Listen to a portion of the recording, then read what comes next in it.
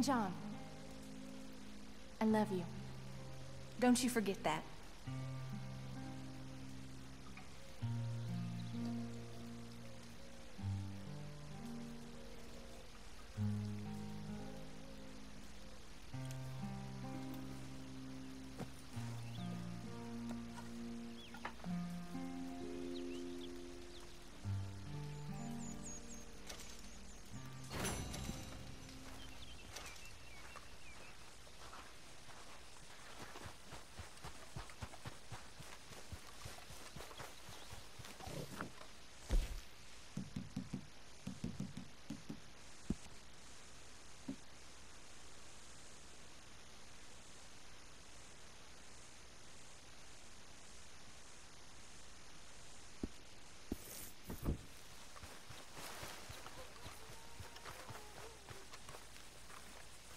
Those plans make any sense? Oh, sure.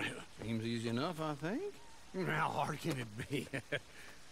But I'll tell you what I think. Just to be safe, I'll do the reading and planning, and you do the building. How did I know you'd try to weasel out of doing any work? Oh, now, that is plain unfair.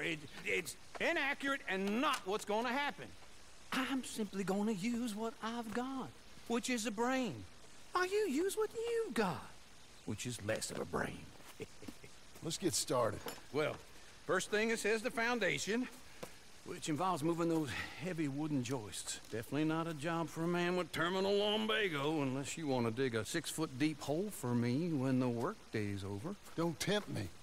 Oh, here comes Charles. Maybe he can lighten the mood a little. How'd you get on? He'll be back, but not for a while. Charles, dear boy.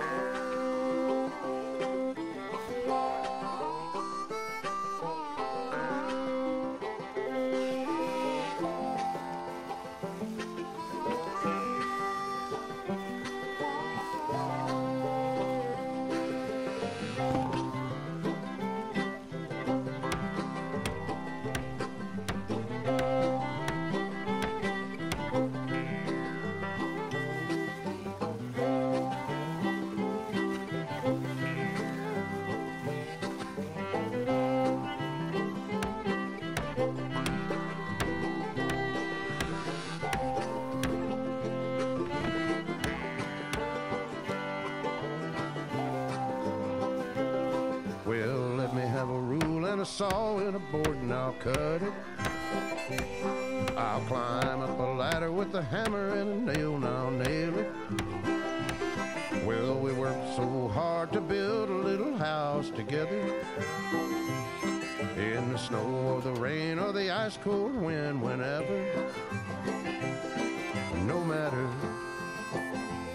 what the weather, we're together.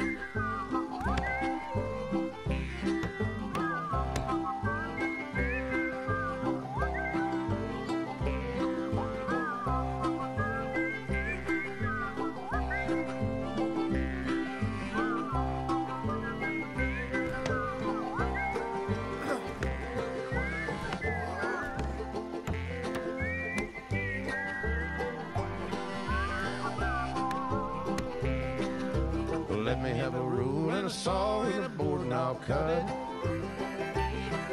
Climb up a ladder with a hammer and a nail and I'll nail it. Well, we worked so hard to build a little house together. In the snow or the rain or the ice cold wind, whenever. No matter any weather, we're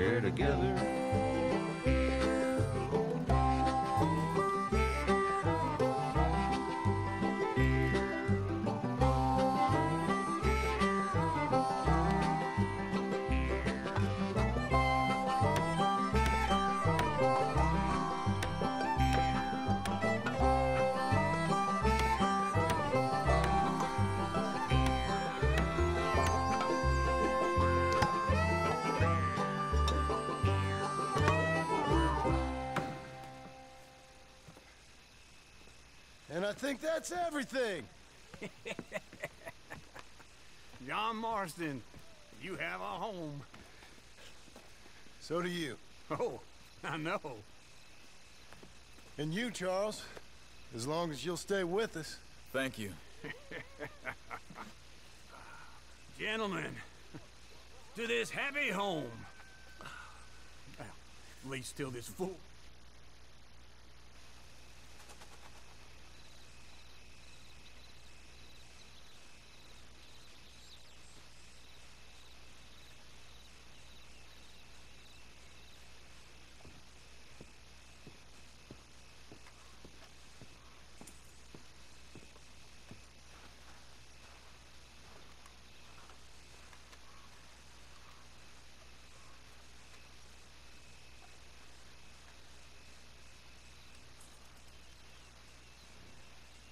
Uncle, I thought you was... Where the hell?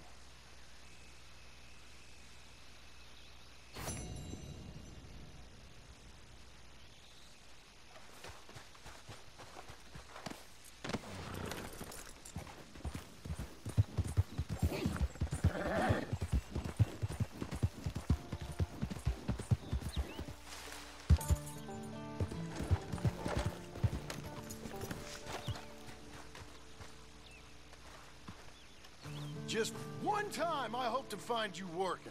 Just once. Do you believe in reincarnation, John Marston? No. Well, I hope and pray to whatever is out there that I get to come back as a youngin'. So that when you're old and facing death, I can be some two-penny slave driver that comes along and hastens journey into the grave. This is a fatal condition. I can't move like I used to. Then I never was that fast.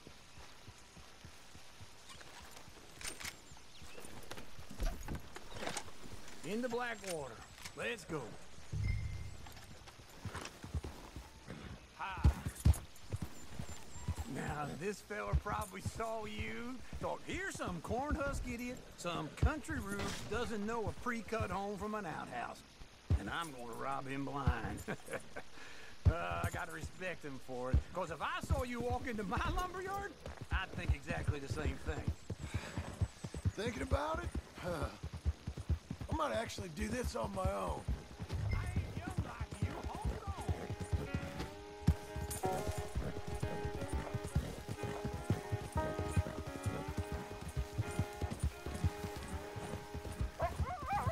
Glad you could join me, John.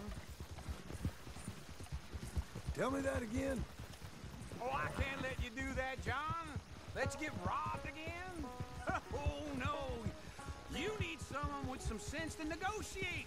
And some charm wouldn't hurt neither. Oh, and that's you, is it? With your famous way with people? Ah, you're in enough debt as it is. I got to help you all I can. It's my debt. I'll handle it. Yeah, but if they foreclose on the debt, I'll lose my home. And I do so like it there. You like it too much. You're far too comfortable. Ah, you ain't even got furniture.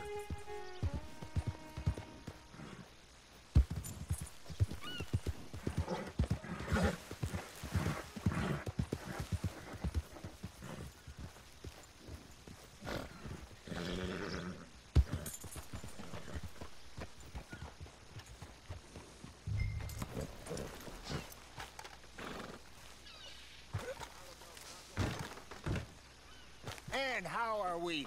How's little Emily? Emily. I'm sorry, how are you? We need a barn. A barn? Of course you do. All them potatoes. We're gonna farm livestock. What's wrong with you? How many Scarface loons you got coming in here buying pre-cut homes? Here, what you think? Have a look. Maybe that one. We're an excellent choice. We have a couple already cut and in stock. I'll have it sent to you in Blackwater. I'm down at Beecher's Hope. Oh, I'm sorry. Of course, this is my wife, Jerry. You see, she's but it's great seeing you again, Al. Yeah, and it's you, been sir. a pleasure as always. Great pleasure. Love your work. Of course. How are we gonna pay for this? Same way we pay for everything. I just wish I could help you, sir. You've been a good customer, and I like you, and David Geddes likes you. But this man is very annoying. Can you just give me a few days? Of course. I really enjoy begging and watching you make a fool of yourself. Well, John! Hey! Is that Sadie Adler? Hey.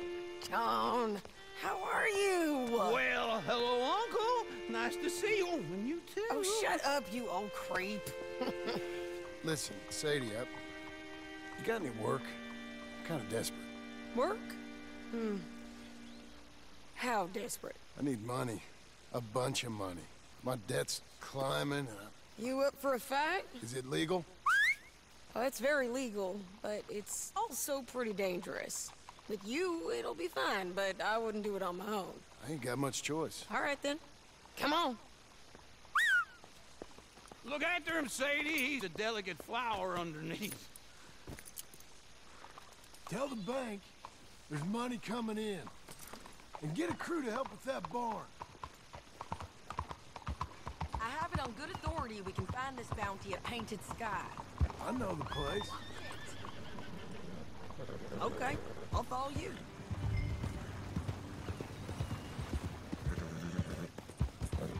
All right, the Painted Sky tip is pretty fresh, but I don't know how long it'll stay that way. An encyclopedia salesman was up there on the property.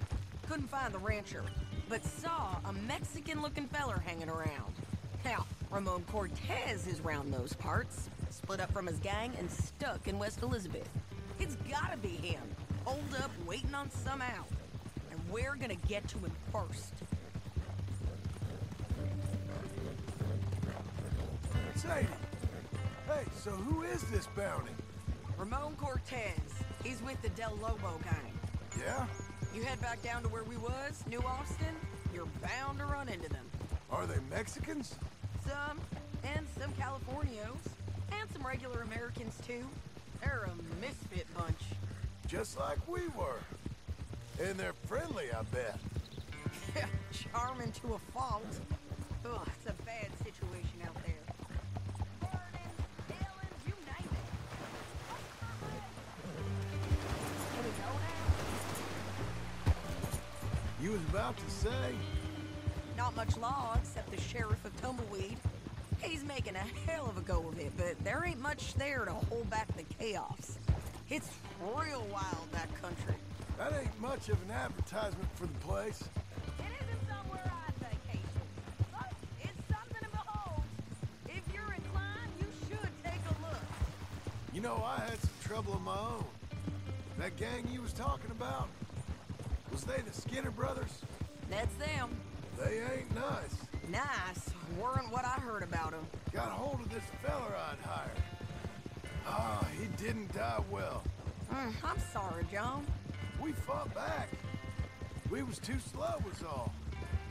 I wish we'd done better for him. I'm sure you did the best you could. I've heard, well, the kinds of things they do to men. Unspeakable things. I hope that's the last you see of them. Me too. But if not, I mean to be ready. That is wise. You want to hear something? I built my ranch house. Good for you! Did you make it out of straw bales? No. It's one of them pre-cut ones. Me and Charles put it up. And Uncle watched and barked the odd order at us. It's solid, though. Real good and sturdy. Woo! John Marston's got his own house.